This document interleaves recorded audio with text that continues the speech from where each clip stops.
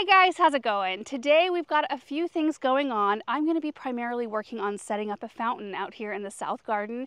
Paul and Aaron are working on removing a crabapple in the lawn in front of the Hartley, and then I don't know what else. This fountain project might take me a while because it's a fountain we already have. It's been in storage. It's that Hebe fountain we had underneath the crabapple tree in our front lawn, and then we removed it to do something different up there. If memory serves me though, I do remember that it was very hard to, or maybe we didn't even ever have it running. I know we tried to have it running, so I'm not sure what to expect today. We might have to run around and look for parts, but we have no fountains out here in the south garden yet, no water of any kind, so I think it will be so nice to start adding in some things like that. And we've got a lot of potential locations for the fountain, but I kind of thought there's two really good spots right here. This one would be nice. It would be kind of tucked back. I just am not sure how tall the bowl, it's not super tall, the basin, and it might be a little bit too shrouded by the cat's meow nepeta, but the Hebe, you'd definitely be able to see her and you'd be able to see water pouring. The other spot, which I'm kind of favoring, is this one right here. We could tuck it right back in here. We've got yarrow that's kind of struggling anyway. I don't know what was going on with that one, but we could dig that out, kind of dig this area, put some gravel down, and then kind of tuck the fountain right in here, and that might look really nice. Hey, Russell. The only benefit I can see about this side is that this is how tall the cat's meow nepeta is going to ever be. It won't be taller than this, so it's kind of easy to see like fully what this area will look like in the end. This spot right here, it's possible, I mean, the yarrow can get a lot bigger than this. It hasn't. I mean, I think it's been in here now for 2 to 3, maybe 3 seasons now, and it's only this tall. But we've got it in other spots where it gets a lot taller, and so it might be in the end something I would need to move out in front of the fountain. But for now, I think it would work. And they're small enough that even if I need to move kind of this back one here, I think it'd be pretty easy. So we are going to go grab probably, I'm gonna see if Paul can help me with this part. I need to get all of the pieces. It's 1, 2, 3, 4 pieces. There's kind of a bottom base, and then there's the bowl, and then there's like a little riser you put inside the bowl that houses the pump, and then there's the Hebe piece.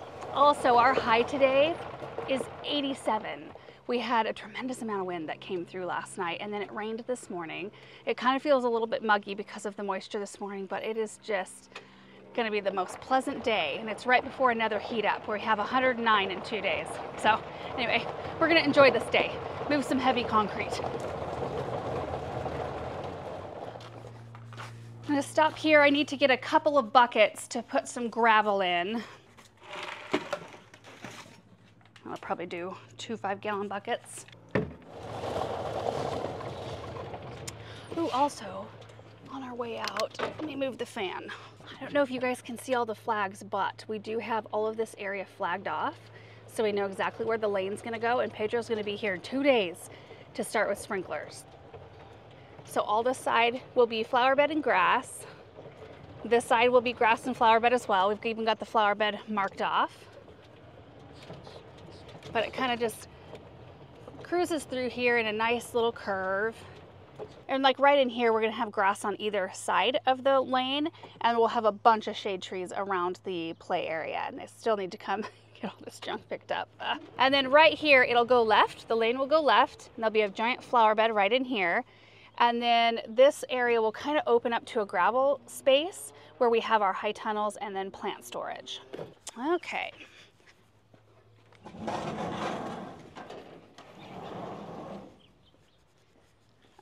Right in here. This right here is this thing that we put on the ground. And then here's the bowl. And then we put this thing right here. And then she sits on top of it. I'm just gonna load up the bottom piece real quick so that we can get our base all kind of set so we know where it's gonna go. Yeah, that's what I'm gonna do.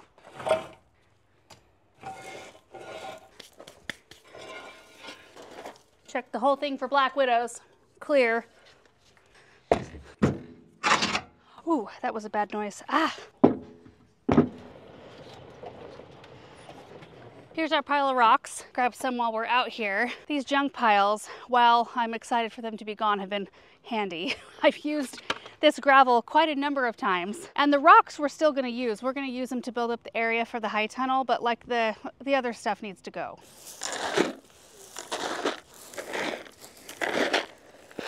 Okay, we are set. Okay, it just dawned on me that I should probably figure out where the closest electricity is. That's kind of important. Probably nowhere out here. Oh, look what the rain did to our grass. Dang it. Okay, we're gonna ask Paul. It might be buried in plants. And it's likely along this back edge, which means we would have to trench an electricity or an extension cord a distance. And I don't know if we want to do that. Maybe we want to do that. Maybe it's worth it. So I was thinking of setting up the fountain right here, but if it's going to be a huge pain. All right, guys. So I think we're going to plan B this fountain location, because what we just discovered is that in order to get electricity to this spot, it has to originate over here in this flower bed. There is an electrical box, and Paula has pulled an extension cord through conduit over to this far corner in order to do Christmas lights in here, but we don't actually have a box in here to plug into. So what I'd have to do is go from that extension cord in the corner and trench it all the way over here to this location. There's plenty of other spots in the other part of the south garden where we can position the fountain, and I think they'll be a lot closer to electricity. And really, we could use fountains everywhere in this garden. So let's go that direction. Okay, so coming into the other side of the south garden here, oh, there's a swallowtail on the Superbena. Let's go look. Oh, look at that. Superbena is a huge attractor of the butterflies.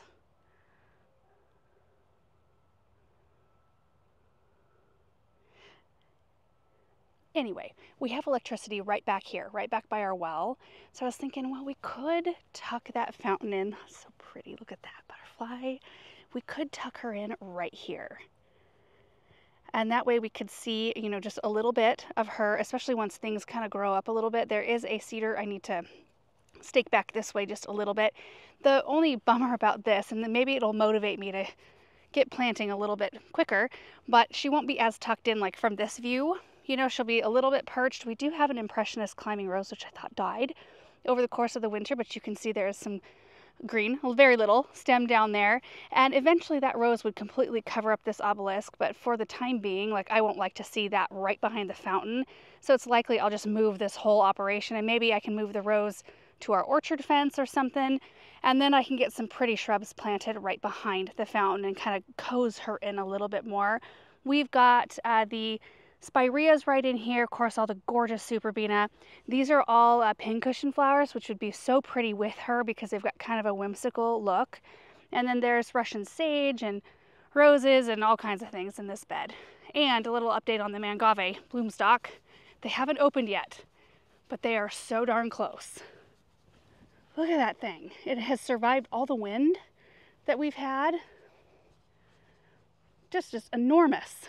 But the plug-in is right there underneath that fake rock, so I can just do a kind of shallow trench through this area right to this spot. Super easy. So what I'm going to do is I am going to dig out a spot just a little bit wider than the bases that we brought over, and I'm going to put about 2 inches or so of gravel at the bottom. That way it makes leveling her up a lot easier.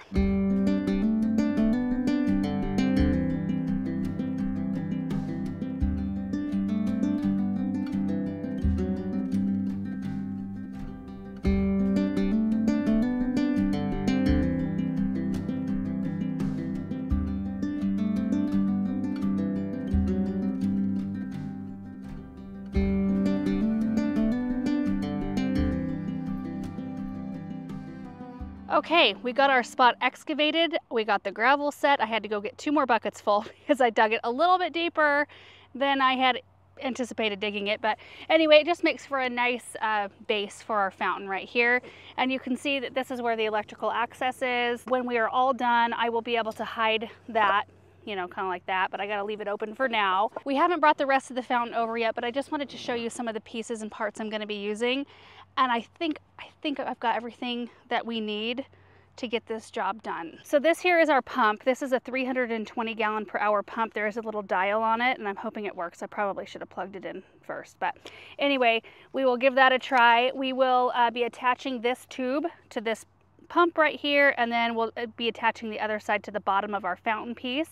Now, where our cords are going to go through the bottom of the bowl, I'm going to be using my drill to drill out 2 holes. One so that our extension cord can go through it, and then the other so that we can put a 1/4-inch drip tube through it so we can feed drip up into the bowl. And I'm going to start with a 2-gallon-per-hour emitter. This zone runs for 1 hour every other day. So it'll get 2 gallons of water every other day in the bowl. We might have to adjust that down or up depending, but it'll be nice to have it automatically fill at least every once in a while. And then I've got a bunch of pieces and parts of drip to fix the tube I had to cut in order to get this area dug out. I've also got a level here for our bowl, and then I've got a couple of wedges because it's inevitable. Concrete is not perfect, so oftentimes we have to wedge it up to get it level. Before the pieces get over here, I'm going to prep our cork. I brought over several bit sizes because this is kind of a large, I think I'm going to have to use the biggest one for the extension cord. And then I might be able to, I can use the one that's currently on the drill for our drip tube. Let's go in right here.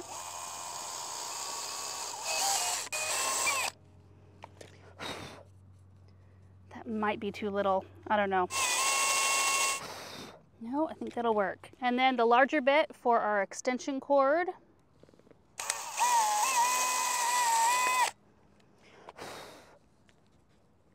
Just like that. And then I'm going to take my razor blade and I'm going to cut access points right here to each hole. Easier said than done sometimes. Okay, I think I've done it. Yeah. So basically we just want to be able to open it enough to slide our drip tube through. See if we can. Hold on, I might need to hold it differently. Come on.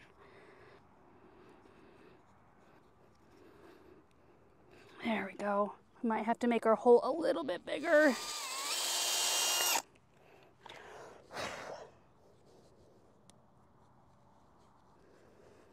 There. See that? Boy, it takes a little bit of muscle to get it there, but we want to be able to feed our cords in and still be able to have it kind of shut closed when we put it into the bowl, into the hole in the bowl. Okay, whew.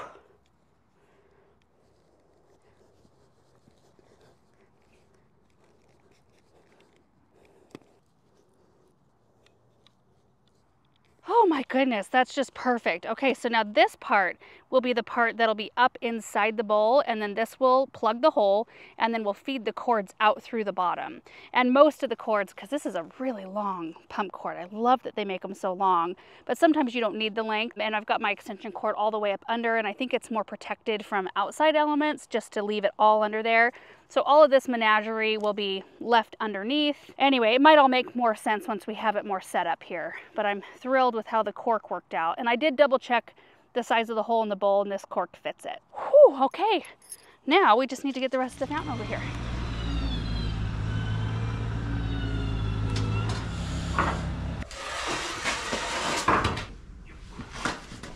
Whoa.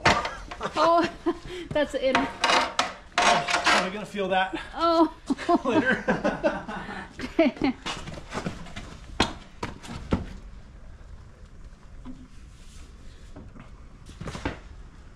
Perfect.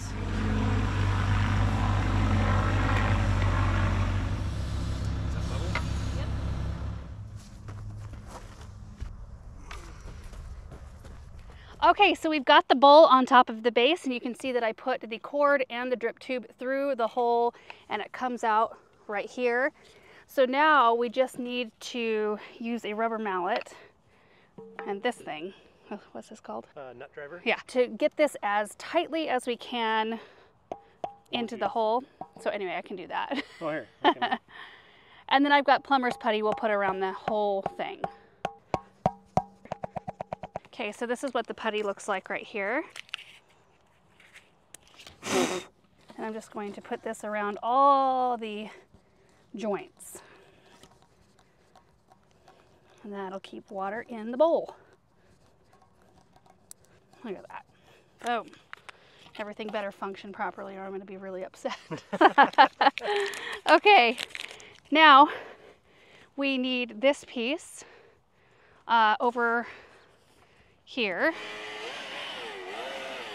Is it supposed to get stormy? Because it kind of looks like it's going to get stormy.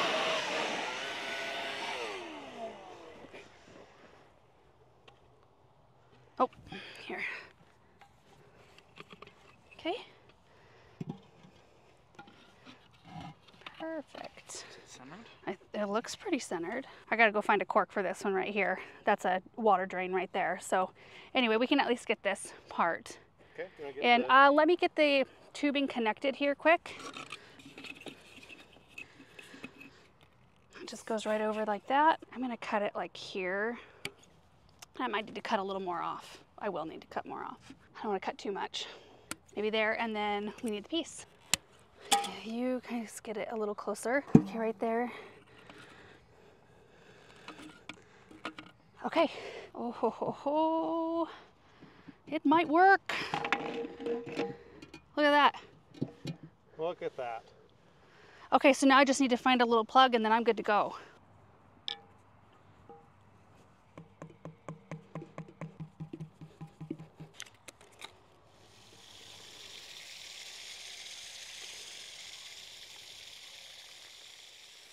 My gosh, you guys, she looks awesome right here. Just getting the bowl filled up. I think we're connected. I think everything should work. So in the end, hopefully, we have water coming out this, coming down, and it's probably gonna splatter everywhere is what I'm guessing, but we'll see. Once we know that she's working properly, I'll fix the menagerie of drip and all the cords and such. Okay, moment of truth. Oh my, oh! Too much. We gotta turn it down. Dang it. Wonder if I could do that by myself. Nope. I can't do that alone. I'm wondering if you could try to dial the pump back if I lean her. Oh, It's too strong. How do you dial it back? Well, there's a dial on one side of the pump, but the dial's kind of stuck, so you'll see. Or feel. Yeah. If we need to take her all the way off, we can. You got the top? I got yeah, the bottom. You okay. get the top. Okay, all right, whew. All right, there we go. Okay, so I went and picked up a flow restrictor right here. We're gonna try this on the tubing before we go to all the work of swapping out the pump, which I did pick up a couple of smaller pumps that we could try, like a 200 gallon per hour. Now this one's 320, and then I also picked up a 120. We'll see. I hope that this works. It usually does. I'm gonna turn it on. Are you good? Yep. Still way too much. I can't, I'm gonna need a pair of pliers to go much more than that. Should we just swap the fountain out or the pump Yeah. out? Okay, shoot. So that means we need to take this off. We don't need to take this off, so it won't be too bad, I don't think. Which size do you think we should try, the 200 or the 120? 120. 120, okay. What is this? That's a 320, Oh, yeah. probably. Okay, we're gonna swap the whole pump out for a 120 because I think that's gonna be in the long run, the best route to take. So here we go.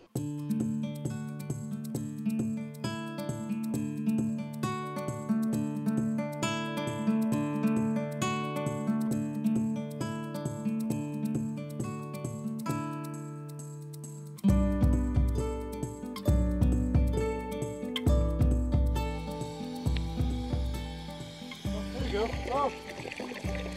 It works.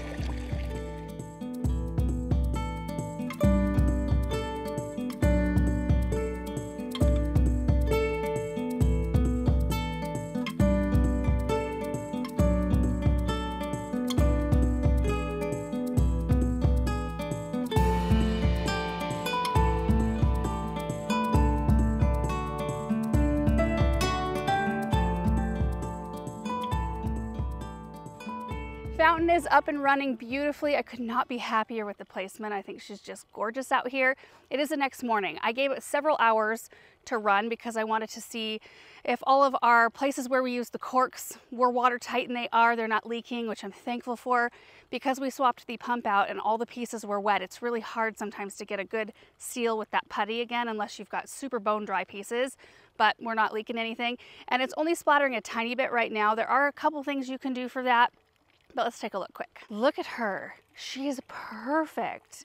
So we've got like mid-morning light here coming in from that direction right there. And I just love that she's kind of tucked back in, but very, very visible and provides so much interest, way more than the obelisk was bringing, which you can see I moved that. That's gone. So we'll take the rose out and put something with a little bit more weight behind her. Maybe with something with red leaves, like a smaller growing smoke bush or 9-bark or something like that, she'd contrast that beautifully. So I don't know if you can see a little bit of splatter, but water level's looking really good. Just filled it to the top last night. So I'm really thankful for that. I mean, that's several hours of running. I think this is running a little bit differently than it should. I think it's supposed to run into this bowl and then come out those notches, but it almost seems like the water would need to go either like straight down with no arc to it whatsoever, or it would need to almost run back on her in order to get into that bowl because it's such a shallow area right here. But I think if it was doing that, it would not splatter as much as it is now. So there are these little things that I think you can get on Amazon. I just haven't ordered them yet. And I think that this might actually help our other fountain by our back kitchen entrance that doesn't run quite properly and splatters everywhere. They're almost like a rain chain where you put the first part of the string where the water comes out, and then you can put the weighted end down where you want the water to go, and the water just kind of follows that string down. So that's one thing we can try. So we would put it right in here and then put the weighted end down in here so that the water would go in there and then into this bowl in the end. And the other thing you can do, which doesn't look as awesome, is maybe like a little string that would probably, I'm guessing, become invisible in a fountain of water. You can get a piece of window screen, and this is what we used to do down at the garden center all the time. You get a piece of window screen and then put paddle wire through the edges and almost kind of create a little bit of a dome to where the bottom edges are resting on the bottom of your reservoir, and then you've got it bent up to where the top of your kind of dome is right at the surface level of your water in the reservoir, and you put that right underneath where the water is coming down. So it just breaks the water tension right there, and it eliminates pretty much all of your splatter. So I'm going to order those rain chain things, so I don't even know what they're called, and I will report back to you on how those work out. But I just absolutely love her out here. I just so happy. So happy with her. Okay, so now let's go check out what the guys did with the crabapple tree in the lawn that's positioned in front of the Hartley.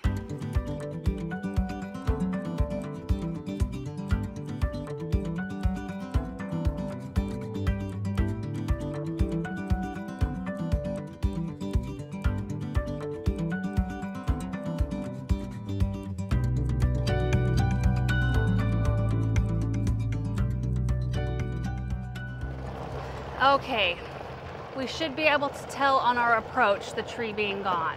Yep. It was one just right behind this boxwood hedge. It sort of blocked the view of the Hartley. Oh my goodness, I don't even know that I miss it all that much. Oh my goodness. This is a tree that we did plant. It was a Royal Raindrops crabapple. And while I don't love taking trees out, and I know we've done a lot of it around here, I'm also a proponent of if the tree is not thriving or if it looks bad, or we could plant something that's more well fitted for the area, do that. And this tree, well, let me show you where it was positioned. It was always a pain to Aaron. He's wanted it gone for a long time, so I know he's thrilled right now. You can see right there is where it came out, and so he's had this really awkward piece of grass to mow, and the canopy was always fairly low, and it had an incredibly weird growth habit. Like, it looks different than any of the other Royal Raindrops that I have on the property, and I don't know exactly what was wrong with it. And it was always covered with hard water from our sprinklers, because our sprinklers in this area, although they don't look like they're functioning currently, there are a couple that still are running in this area, which I'll explain in a minute how we're going to fix that. But anyway, so the bottom part of the canopy was always covered in hard water. And I don't know, it was just kind of a weird placement, and Aaron would love to plant something right here that gets really big, like a really big shade tree that we can limb up and then see the Hartley from underneath it, which I think in the end is a really good idea. So we will be replacing that tree with something different than we had there. And it was I don't know, it was pretty in the spring, and that was pretty much it. And usually I like crab apples all year round, but it was just one that never was really quite right, and I don't even know why. So having something that will grow much taller in this space will give us the ability to limb it way up, so we'll still have a view of the Hartley. And we do want the Hartley to be closed in the end. We want it to be kind of nested into the landscape, and we'll get that while still being able to see it if we plant things that get, you know, tall enough. So we've got Pacific Sunset maples at the corner. We're going to repeat 2 more in front on either side of the walkway, and those get like 35 feet tall, so we can, you know, limb those up quite a ways and still see. So that's kind of the goal for this space. The Royal Raindrops, even if it was a nice tree and we wanted to keep it here, it's not a type that would get tall enough to limb it up enough to see. So it would always be a block a view blocker of the structure. And Aaron, you know, he loves his big shade trees. So he was so excited to come out here and pull that tree out. And like I said, we did come through and we drew lines. They're kind of faint at this point, so I'll just kind of point out what we're thinking of doing.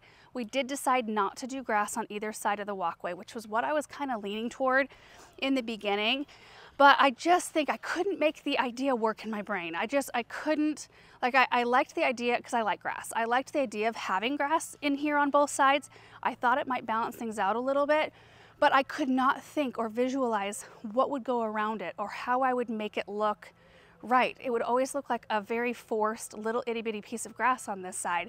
So we decided just to keep it on this side while maintaining deep enough flower beds that we could still give some sense of balance to this area. But we will also still have that kind of peaceful breathing space, which I think is necessary and important in gardens. Whether that's a meadow or lawn or whatever, I just need to have that. I can't have it be too much of a jumble. I like to have some clean lines every once in a while. It gives me peace. And I know that's a personal preference thing. But what we're gonna do is come from here. That's where the opening's still gonna be. And there is an orange line, but I doubt, I'm not sure you can see it, but it'll come out and then kind of swing in right here. And it's just going to take off a little bit right here. We'll soften this edge here and kind of meet it right where the curve is. And let's see, I gotta figure out where my other line is. We'll come over here. And then we are going to take out, I don't know, a good 8-10 feet of the lawn. It's going to come all the way in like this. We always struggle with the grass in front of the weeping willow, always. Willows love water, as I'm sure you know. And so we always struggled with it here, even though there are sprinklers that feed this area. There isn't at this moment, like right here. The sprinkler that was here was capped in order to make the garden around here. And we knew we were going to be changing where the sprinklers were, so we just didn't bother to fix it. But when we did have functioning sprinklers, we still felt like we needed to drag a hose out here and do supplemental water in front of this willow because it would steal all the water that the grass needed to look good. And we just don't want to fight that. So if we take the grass out here, move Hebe out so that I don't feel like I have to constantly battle the growth of this willow, I can just let it do its thing. See, she's way back in here. I think it's just going to create a better feel about this space. And I love this tree. I love it. So I really just want to keep the tree happy. I'll plant some water-wise, some drought-tolerant plants in here, Russian sage, sedum, grasses, things like that, that can handle drier conditions so that the willow can use the water that this area gets, and then the other things won't need quite as much. So I've really overall neglected this area this year. In fact, I didn't even cut back the roses this spring. There's weeds in here. I just knew it was going to need an overhaul. So anyway, we'll move her out and then we can actually see her. And then what I'll need to do is come through and dig a bunch of stuff that's in here. We've got some grasses, some lemon jade sedum here. Look, I've got a whole mulberry tree growing in here right now. And then we've got a whole bunch of weeds that just, yeah, I just haven't done much. We did come through and cut this back though. Do you remember that? When we cut back the whole honeysuckle, like back to the quick. I mean, I didn't really know what was gonna come of it, but it's beautiful and fresh looking this year. And then we've got some Rudbeckia to move because the flower bed line is going to move out to about here. So overall, we'll be reducing the amount of grass that's in this space, but we're going to, I think we're gonna scrape it all up, redo all the sprinklers in the shape that we need them to be in, and then we'll reseed. That is the plan anyway. We've got so many different things going on. In fact, Chad's crew is here right now. I think they're getting rid of the piles in the back. Pedro's supposed to be here tomorrow to work on some of the sprinklers. We've got the whole lawn area and flower beds and laying everything out there, marked off, painted, everything's flagged. So we're ready to move on some of this stuff. I'm looking so forward to it. And you guys, that is it for yesterday's projects. I'm so loving the fountain being out there. It makes me want to keep going and get the one by the kitchen running. I think that will be so much fun. And you know, we've been talking since that locust is coming out. We need to remove the white lilac that's in the area too because it has slime flux. That whole flower bed needs an overhaul. And we thought, wouldn't a pond look pretty up there? I don't know. We'll see. It would look pretty right there. Oh, here comes Aaron. Scale of 1 to 10, how much do you love that tree being gone? Oh, you mean the shrub? It was kind of a shrub. I thought of it more of as like a shrub, and it blocked the view of the Hartley. Yeah. It just felt, I mean, I liked the tree, you know, and maybe, it just wasn't worth the money having No. Nathan come and try to move it, especially with all the boxwoods. Did you and see the stuff. growth habit like in the canopy? It was kind of weird. It wasn't good. It wasn't good. There was something, no. I don't know. It just wasn't a good fit for this spot. So I think that we should actually plant a tree that gets like 40, 50, 60 feet tall here and actually has Really? a nice shade canopy. That's really what you want to plant? Why? What? Big giant shade tree? That's surprising. Well, because you can limit up, and then as you're driving through, you can see the Hartley. Because Yeah. I feel like this is kind of like a focal point Absolutely. in the It should be. garden. Mm-hmm. So if you can get the shade, you just got to limit up, 8 to 10 feet, Right. and then you can see underneath it. Yeah. And what are your thoughts on having another pond near the house? I think that's a good idea. It'd be pretty, wouldn't it? Yeah, it would. And not putting grass over on the other side just gives us a more flexibility over in that area as well. You won't miss it once you have stuff planted over there. Right. It looks really barren right Yeah, now, mhm. but once you get the trees you were talking about, Oh, yeah. like 3 Weeping Alaskans. Weeping Alaskans. Yeah, I was thinking Weeping like grouping Alaskans? Or the ones that have the... Weeping Alaskan cedars. Is that the one that is kind of airy in between? Yeah. That they go straight out? You mean like a blue atlas cedar? No. I'm talking like the one on the west side that's like huge and stately and beautiful. Oh, yeah. I was thinking something a little less weepy. Oh, Something like that, what's the one that has the layered blue spruce? Yeah, is that what it is? A layered blue spruce? Yeah. Would that look bad? No. It'd be pretty. Could you do 3 of them over there? Yeah. Do you know how expensive those are? Are they expensive? Yes. You know what? It's a specimen tree. It's every time I see those layered blue spruces, they're like what? I don't know. They're expensive. Huh. I wonder if we could just prune them ourselves to be a layered blue spruce. Is that what they do? I don't know. Oh. I think so. I don't know. Okay guys, that is it. Thank you so much for watching this video. I hope you enjoyed it. And I will report back on the little water string things. In fact, I'm gonna order those right now. See you in the next video. Bye.